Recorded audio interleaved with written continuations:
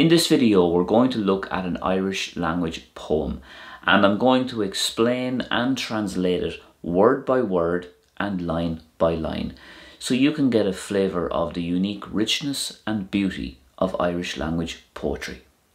So let's get on with it. So this is the poem. It's called An Ghealach, which is the moon, An Ghealach.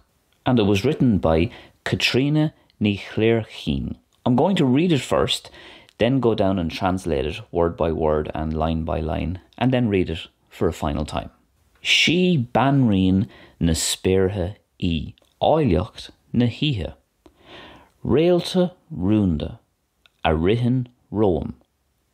Mo chara an bhóthair. Trus, sa dorchadas, a haig inis.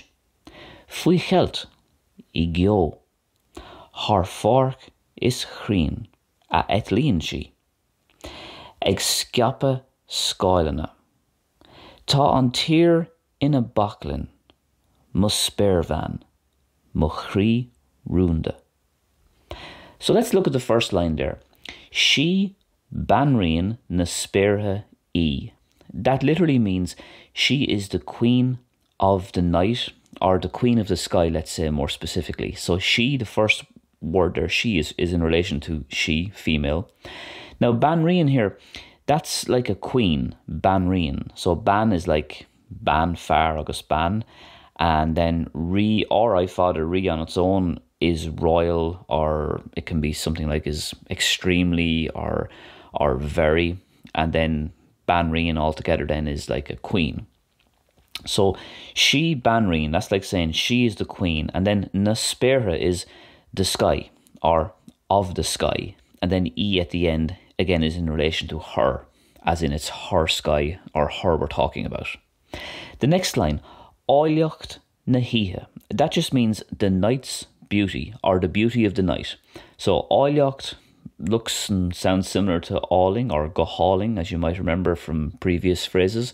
It just means lovely or beautiful.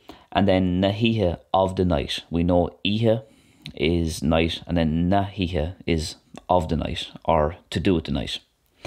Réalta rúnda, that just means secret star. So réalta is a star, like a star in the sky, and rúnda is a secret.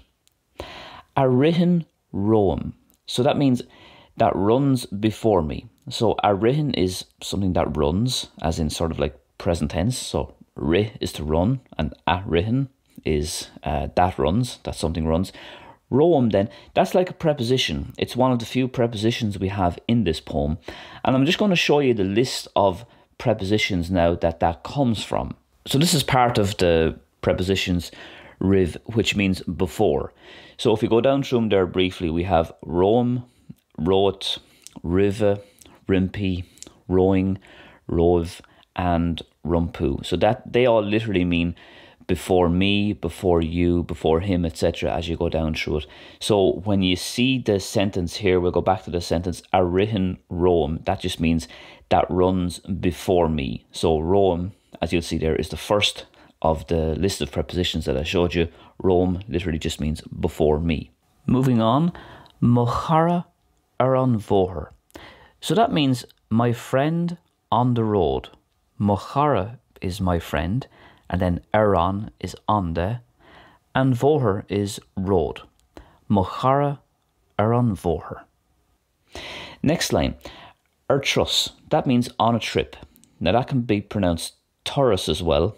It just means on a trip or on a journey as well. Sa dorchadas, that just means in darkness. So sa is in, and then dorchadas just means darkness. A haig inis, so that means her face now. It's the first part of the sentence, I suppose, even though they're different lines. So aig is like face, and then a haig refers to her face. Inis just means now, as in presently. Faoi cheilt, that means concealed or hidden, or camouflaged, to be more specific. So faoi technically means under, and cheilt is like camouflage. So it's just like saying under camouflage. I gceol, that means in fog. So the reason it's camouflaged or hidden is because of the fog. as the moon would be concealed on certain nights of the year. So I gheo is in fog. So the G there is just an uru. Kyo on its own is fog. Kyo. Har fork is chreen. Above or over parks and trees. So har can mean above or over. And then fork is chreen means parks and trees. Is there, the third word on that line, is just another word for agus. Sometimes in poetry it's a bit more poetic, let's say, to use is instead of agus. Although, of course, it depends on the poet.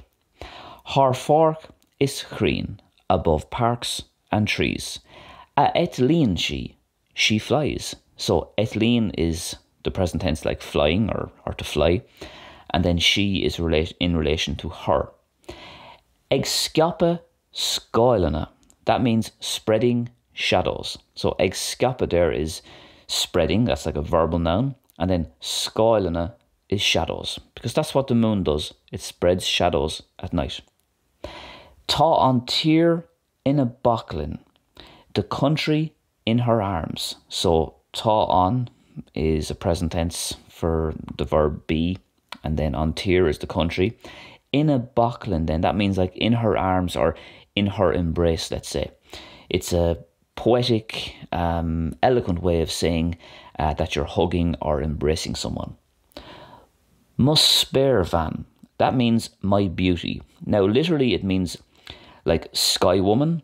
So it's sometimes referred to as someone very beautiful, like a beauty queen or a beautiful person, usually a lady, or a beautiful woman. Spare means sky and van means woman. So that's what it means literally. Musper van, my beauty. Mochri runda, my secret heart. So chri there is heart and runda is a secret. And then mo is my, and that's the last line there. Mochri runda, my secret heart. Let's read it again then, one more time.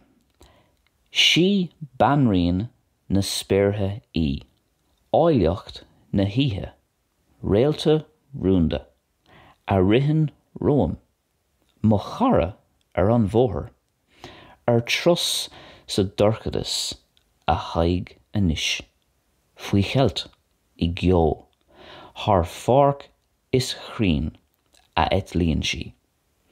Ag sciapa scoilena, tá an tír in a backlin, musper van, mochri runda.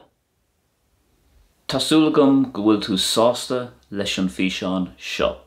Bhín mé anna tanamhas ar rénos. Beg mé arás go lua agus slán go fóill.